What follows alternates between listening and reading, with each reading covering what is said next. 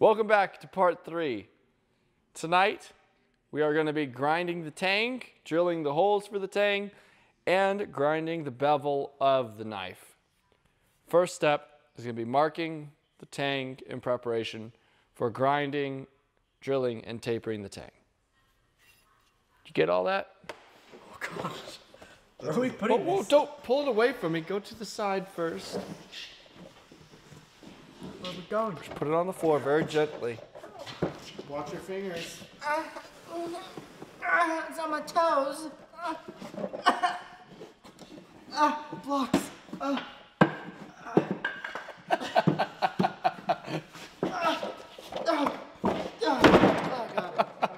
That was way more difficult than it should have been. I'm applying some layout fluid to my handle area here so we can actually scribe our center line down the tang. Now this isn't going to be precision because this is a brute to forge finish, so I'm going to be taking my measurements off of this brute to forge ricasso. It's a forged finish, so it's not really dead flat, but it will give us something relatively close to center of the whole knife. Okay, I'm finding a flattish spot around this area of the knife, pressing down, finding the center. Just eyeballing the center? Yeah, I have laser beam eyeballs, so. That's cool. You do? Yeah.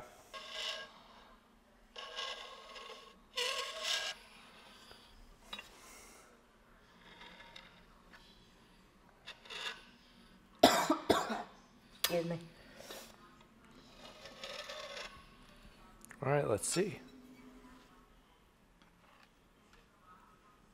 It's good. Ready for the next step, Chad? Yep.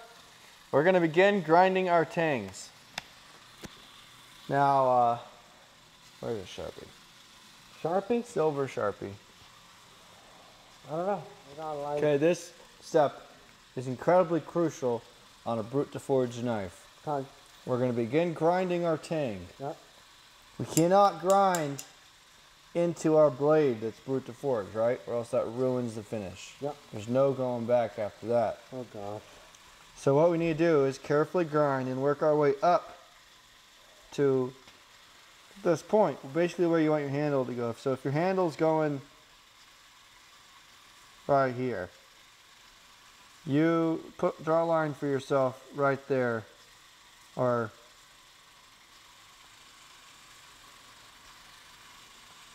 right there for the belt grinder. And you swear oath not to go past it. Not to go past that line. Okay. So we're just going to use the belt grinder to flatten this out a bit.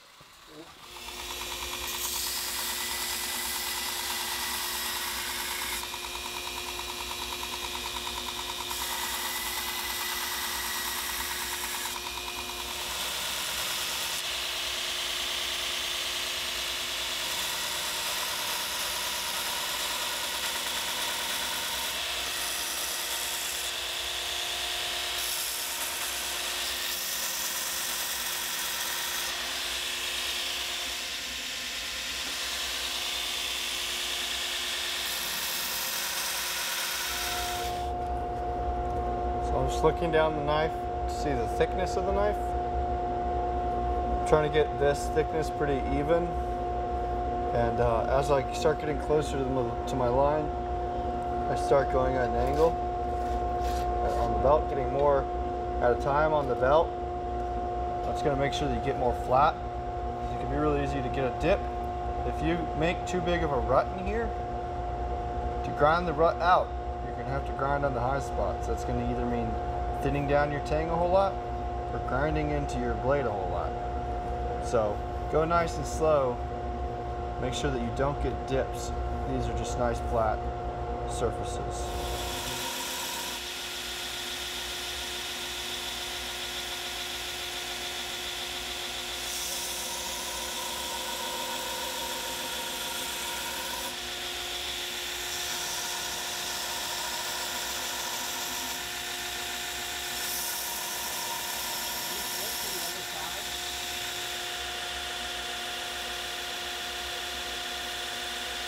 Looks pretty good. Ease your way up a little bit. You don't want to taper it too much before we drill the holes. Hold it more vertical. There you go.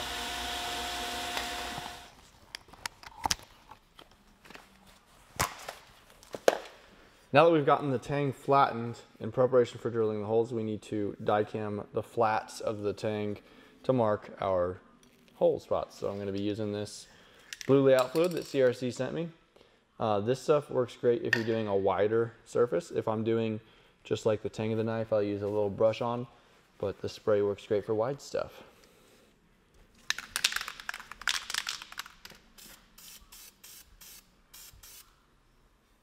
There you go. Just do one side.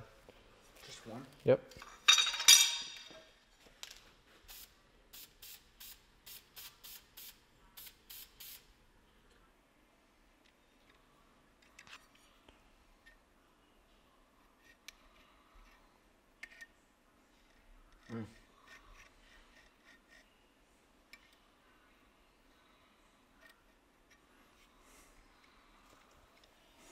Does that look like it's in the center?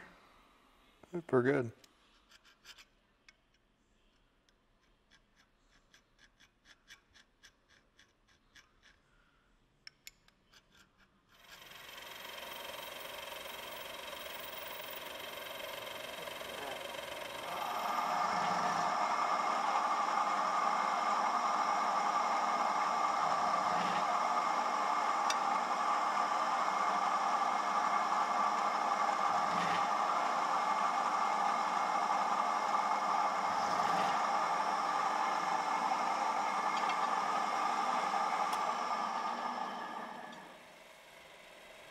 So now we have our holes drilled in the tang. Our tang roughly flattened. We are going to begin tapering the tang a little bit. This is where we're going to use our reference marks, drawing down the tang a little bit more. So I'm going to first start by hollow grinding between my pinholes a fuller in the tang. You have to be careful that the fuller doesn't go to the edges of your tang. This to head your face.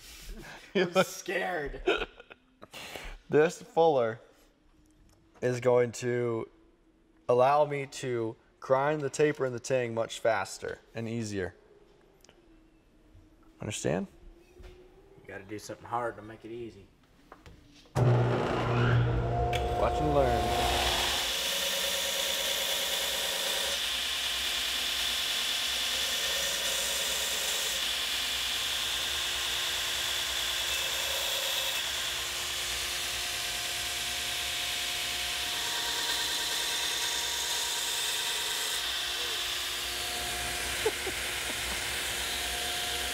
Start using the edge of the wheel.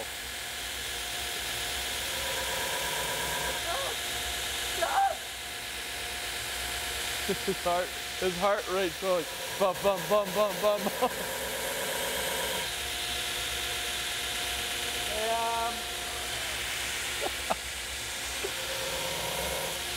Oh God! You can really mess it up right now.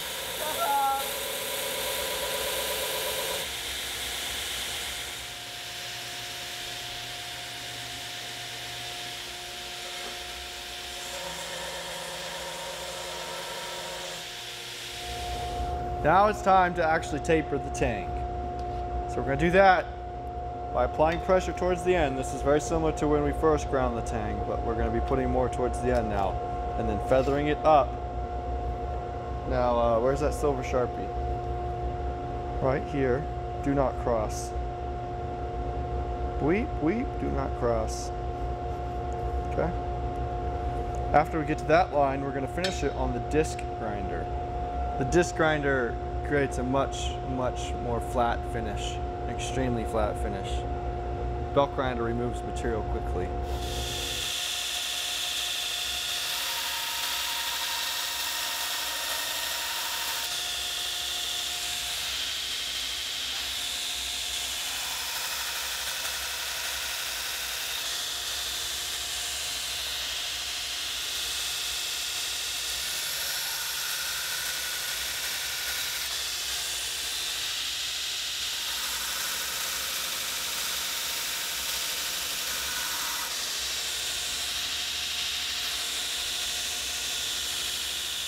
knife feels very different after you taper the chain.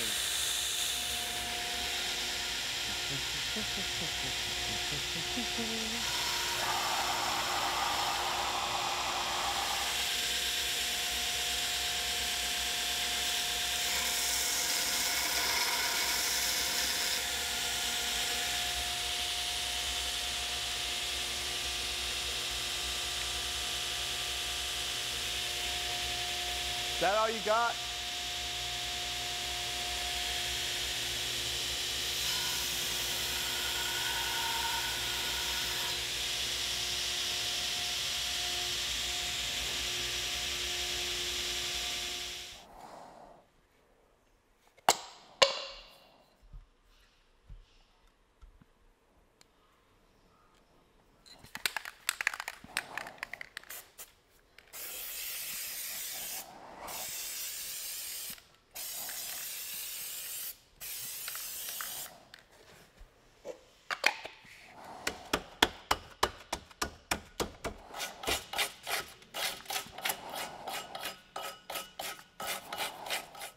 If you come over here and you put pressure right there, it's gonna go, you gotta jerk it out of your hands.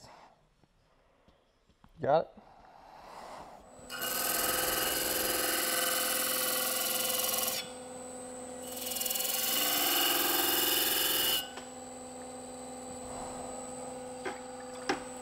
You see just how not flat the belt grinder is.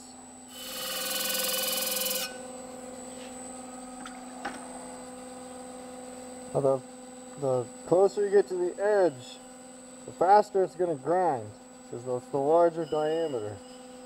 You've got a higher SFM, the larger the wheel gets.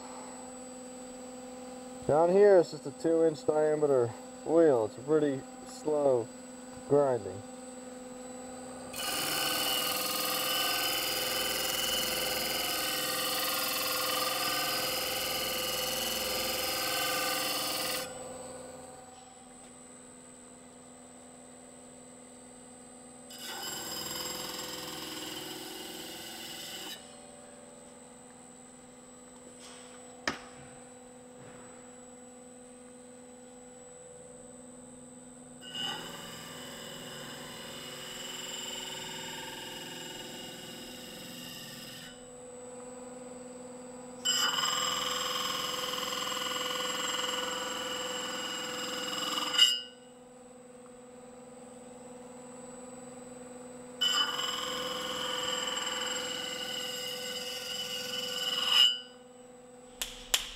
Chad, you gotta stop doing that in the video.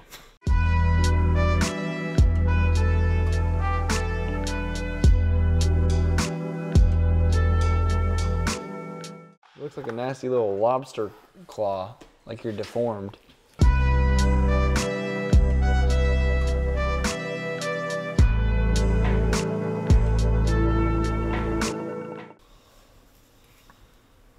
Chadwick.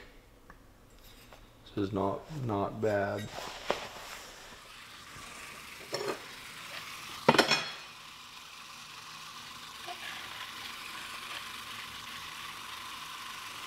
You just adjust my light for me like you know the best spot for it? No.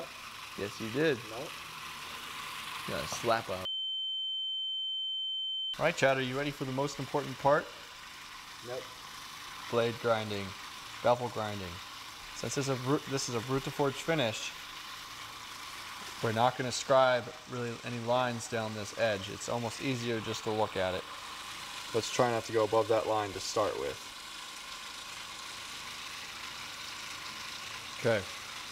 So on top of that, we're trying to grind a consistent edge thickness across the whole piece while making it straight. While not getting it too thin. And not going past. While not going past the line. But this is probably not the best knife for you to just like grind for your first knife. Normally when I'm teaching people, I have them grind like mild steel and practice with it for a bit. But just gonna throw you in the deep end. Make her go home.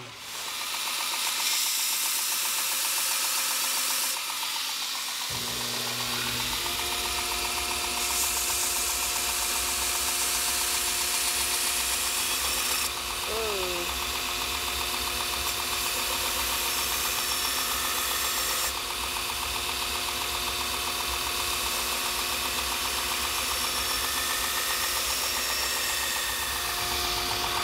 I'm gonna really start eyeballing my edge. This thing where it dips in, wiggles, and squiggles.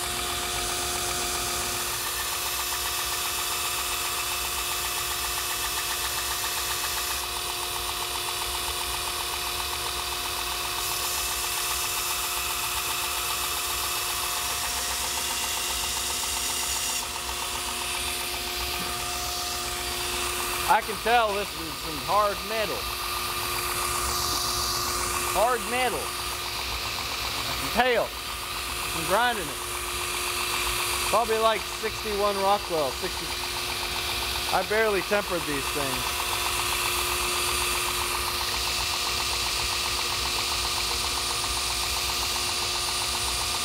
Eating Subway while we're trying to grind knives. I'm doing good, you're good. This video. What do you guys look like?